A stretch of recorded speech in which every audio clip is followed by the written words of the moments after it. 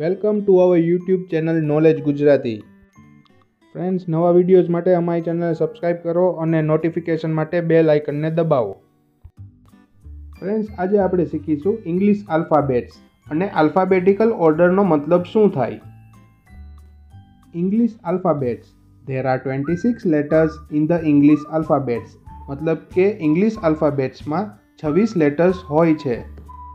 A, B, C, D, E, F, G, H, I, J, K, L, M, N, O, P, Q, R, S, T, U, V, W, X, Y and Z.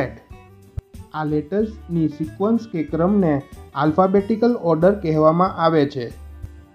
There are two types of letters in the English alphabets. First is capital letters or uppercase letters and second is small letters or lowercase letters. Means English આલ્ફાબેટ્સમાં બે પ્રકારના letters હોય છે. એક હોય છે capital letters અને બીજા હોય છે small letters.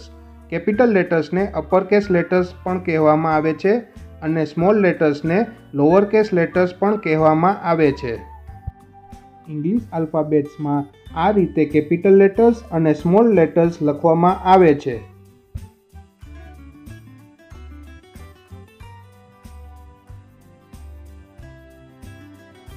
A for apple, B for bat, C for cat, D for dog, E for elephant, F for fish, G for grapes, H for horse, I for ice cream,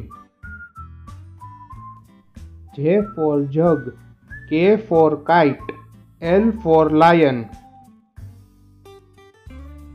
M for monkey, N for nest, O for orange,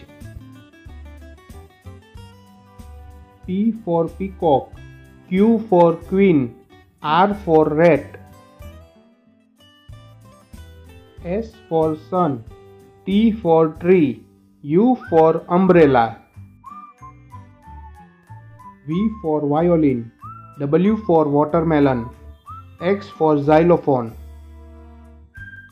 Y for yak, Z for zebra. Arrange in alphabetical order. Solution.